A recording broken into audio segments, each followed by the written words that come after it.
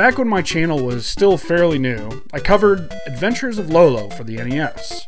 If you aren't familiar with that game, it's a top-down adventure puzzle game where you control Lolo, a little blue dude that a lot of people will remember from the Kirby games, on his quest to defeat King Edgar and save his pal Lala. I played this game a lot as a kid, and only really as a rental, and didn't completely beat it until I covered it for the channel. It's a pretty good game, and I do recommend it if you like puzzle games.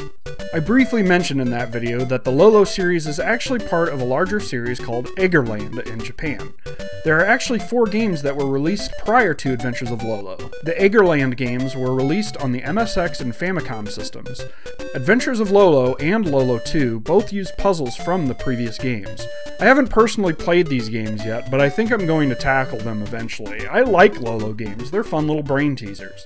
Anyway, Adventures of Lolo 2 was released in 1990 in both Japan and the United States, and if you played the first game, you'd take one look at it and say, this is the same game. In Adventures of Lolo 2, you control Lolo through 50 stages across 10 floors, solving puzzles that allow you to open a chest to reveal a jewel that opens a door to the next puzzle or a staircase that takes you to the next floor.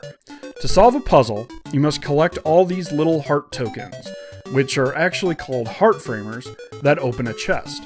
But you gotta do it without getting killed by the numerous monsters and hazards that block your path. To prevent yourself from being killed, you push around these green blocks, called emerald framers, which allow you to block off enemies or disrupt their line of sight so they can't instantly demolish you. The thing is, there are very few differences between Lolo 1 and Lolo 2. They both have the very same objective in each puzzle.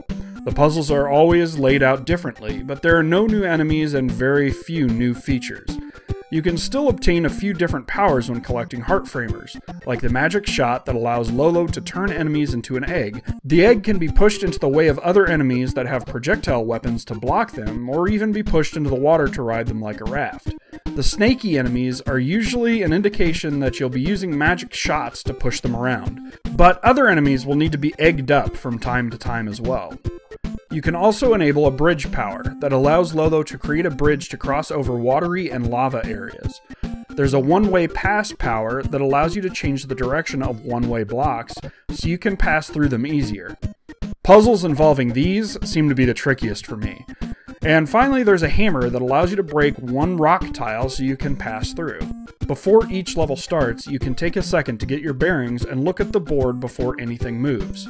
As soon as you move, the room springs to life around you. Some enemies will kill you on touch, others may fall asleep in front of you or push you into a corner, blocking your path, and others will just shoot you dead where you stand. Getting around these guys and blocking them so you don't die is the real challenge, and it's always fun to figure out how to get through the stage unscathed. If you block yourself into a dead end and you can't continue, just hit the select button to murder poor Lolo yourself. One big problem with this game, however, is that there are a few puzzles where you have to kill an enemy by turning it into an egg and blowing it away, then pushing a block onto its respawn point so it respawns in a completely different location. I had no idea how this mechanic worked, and I had to look online for a solution. After figuring it out by watching that video, I looked online for a manual scan for, the instructions to see if they had any indication that this was a thing. And no, it doesn't say anything in the instructions about moving a block over a dead enemy space to move it. How the hell are you supposed to know to do this? If you decide to play the game yourself, just know that this is a mechanic that happens, so if you're stumped, try killing an enemy, then putting a block on its respawn point to see if it will reappear somewhere helpful. I don't know, it's a dumb game design. I'll bet that this was mentioned in the Japanese game manual and it just didn't make it over in translation or something. Who knows? Other than that one big hiccup, I really do like this game. Sure, it looks exactly like the first game, other than a few minor graphical upgrades, but you can compare it to like a crossword puzzle or Sudoku or something. It's a puzzle that you can get more of by buying a new book or something, but the gameplay never changes between puzzle books. I mean, you're spending more money on a video game than a puzzle book, but I think you understand what I'm trying to say. Also, mute the game unless you want a repetitive track stuck in your head for days, because there are no other musical numbers here.